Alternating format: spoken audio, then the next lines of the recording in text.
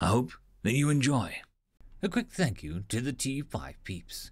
Bob the Dragon, Datamagnet, Cat Crab Lobster, Duck Machine, Try Again 95, Astraya the Dreamer, Mezec, Budic Joel, Germanchemist, Casper Arnholtz, and Chaos to Must. Thank you very much. Innovation, written by RedShiftRazor. Captain Gerald Manser strode towards the prisoner deck at a determined pace, undeterred by the prospect of who or what he would be interviewing. As the captain of the newly minted Sultan, the first of the cutting-edge Templar class, he had certain duties to carry out, and an infallible image to maintain. Yet no man is infallible, and the captain was actually quite nervous about the prospect of what he was about to do. The prisoner in question had earned the right to the reputation after all, and even though there was all necessary precautions had been taken, there was still an air of uncertainty that permeated the ship. This only served to make the crew nervous, and a nervous crew is a crew not performing at their best. Either way, it wasn't anything the captain couldn't handle.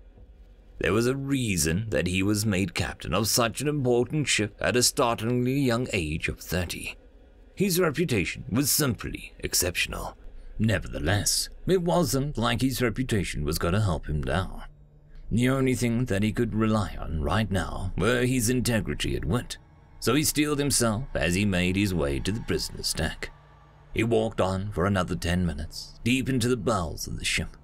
He lamented it being so far away, yet as he approached, he could almost see the hostility radiating from where the prisoner was held.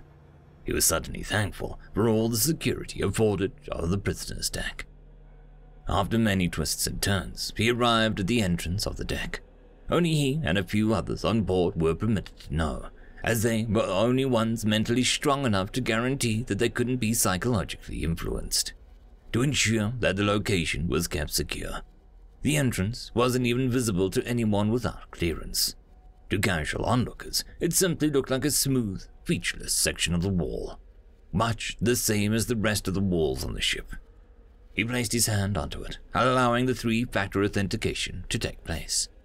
His fingerprints, DNA, and soul were analyzed, and once all 3 were confirmed to belong to him, the door opened. "Open sesame," he called out to no one in particular, still chuckling either way.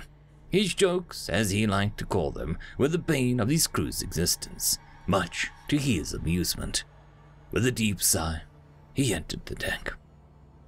An existential dread almost washed over him, which was orders of magnitude more severe than the mental hostility he felt before. The air was shimmering with it, much like how it did in deserts, except there was no illusion of an oasis. There was no mistaking the nature of the creature producing it. Even so, the captain was mostly unfazed, as it wasn't his first time he dealt with such evil. Such was the nature of his job. The captain made his way towards the prisoner's cell, ensuring that every single security parameter was activated and standing by. Should anything bad happen, they would ensure that the prisoner wouldn't escape, or at the very least, weaken it if it did. Its escape would mean bad news for every mortal being in the sector, and the captain didn't want to be responsible for anything like that. He activated his own security parameters, ensuring his psychic shield was beyond 100% charged, and making sure his soul was truly secure. Any fuel for this creature would mean its certain escape, especially a soul of the captain's caliber. He stood in front of the prisoner's cell, slapdash in the middle of a brightly lit corridor surrounded by multiple war droids. Every physical avenue of escape was considered, meaning that the only chance of escape the prisoner had was via the captain's mind and soul, meaning he couldn't show any weakness. Weakness would mean the death of every mortal in the sector. The captain repeated the security procedures in order to enter the cell and begin the procedure. He entered the cell and took note of his surroundings, making sure to note and rectify any potential changes. Thankfully, the prisoner was inert. The room itself was 10 by 10 meters stark white. It was brightly lit with no seams visible, giving an impression of it being separate from the rest of the universe. Everything in the room was made out of neutronium, even the lights. The prisoner's suite had been sunk into the floor and padlocked with hyperdense neutronium alloy chains, which didn't even allow a nanometer or stray movement. Its arms were also padlocked with the chains and splayed forwards, giving the impression of someone being crucified. They weren't even given enough liberty to breathe or blink, as their entire body had been coated in energy-draining neutronium. All of this meant that the prisoner was barely alive. Nonetheless, if the captain made one mistake, he knew it would be his end. With a single gesture, he undid the seals on the prisoner's eyes and mouth, allowing it the liberty of looking at him. Knowing that he couldn't show a single sign of weakness, he walked up to it and kneeled, making sure to look it directly in the eyes. From here on, there would be a battle of wills, and the person with the strongest would come out victorious. You are going to answer my question, Stephen. If you do, I will allow you the mercy of a quick death. You call that mercy, human? It seems we have different definitions of mercy. Don't play games with me. You know it's merciful in comparison to what your kind does to mortal race on a daily basis. Now answer my question, Screecher. Oh, what? You're acting awfully cocky for a mortal human.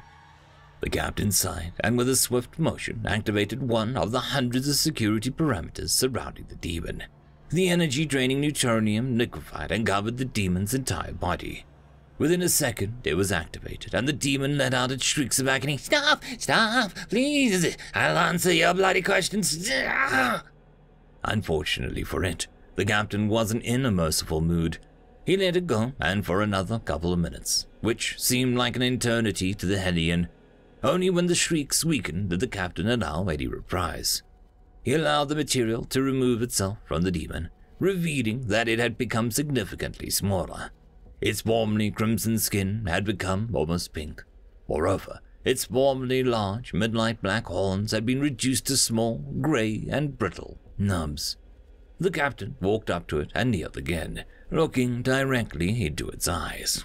Are you sure you don't want to change your mind? I'll answer your questions, mortal, it spat, its vitriol clear as day, but only if you answer my questions first. Depends on what you ask me, demon. How the fuck did you do that? Did you take back the souls I'd consumed? Unfortunately, we're not capable of taking back already consumed souls. Not yet, at least.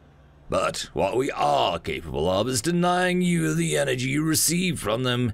How do you do this? Through this cursed material you've coated my body in. Who gave you all such material? They will pay for this, he roared, or at least attempted to. He was a shadow of his former self, after all, and his voice had suffered as a result. Nobody gave this to us, demon. We created it ourselves in order to deal with creatures like you. The mortal race of the CSS have suffered far too long under your tyranny of your kind, so we found ways to deal with you. I know you're alien to the concept, but it's called innovation. Maybe your kind should try it sometime. The captain walked up to the demon and put his hand on its shoulder in a mockery of friendliness. I'll be nice to you, however. I know that Beelzebub favors you, so you're bound to know plenty of information about him. Tell me his whereabouts and I'll return your energy to you. That's a promise, he said sweetly. A vague smile plastered across his face. The demon was silent for a few minutes, yet the captain knew what its answer would be. A universal constant for supernatural creatures was their greed, and the captain knew that the demon wanted nothing more than its energy returned to it, even at the cost of its master. He didn't have to wait long for the answer. He's currently in a meeting with the other higher demons. The coordinates are 223141-56823. You'll find a spatial anomaly there, through which you can enter the demon's realm. Now keep your part of the deal, human. Return my energy to me. No. Wait, what? You bastard! I'll kill you. No, spare me, please. I'll do anything. I grant your desires. Please, just let me go. The captain watched as the demon withered away, the energy draining neutronium doing an excellent job. He wasn't in the business of granting mercy, especially to the supernatural. He headed back to the captain's deck, having already relayed the coordinates to the navigation and HQ.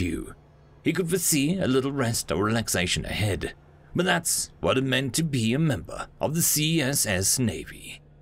He had work to do. End of story.